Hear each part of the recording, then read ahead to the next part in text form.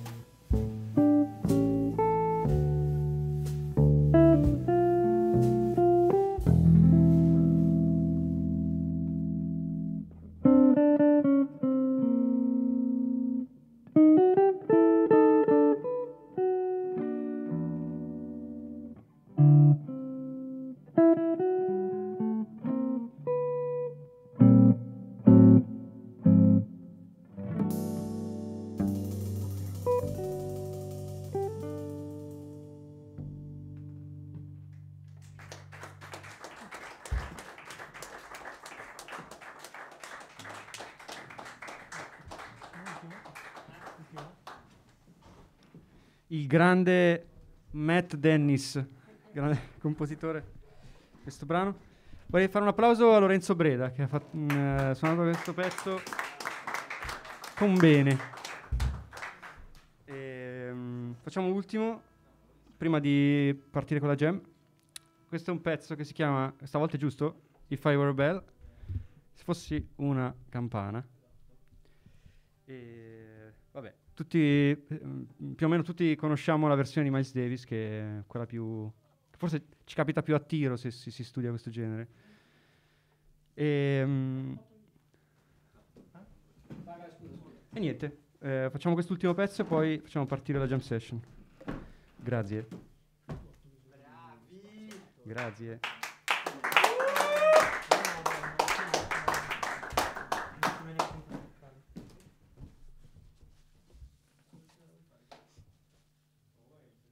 Un po' come il disco ci sta.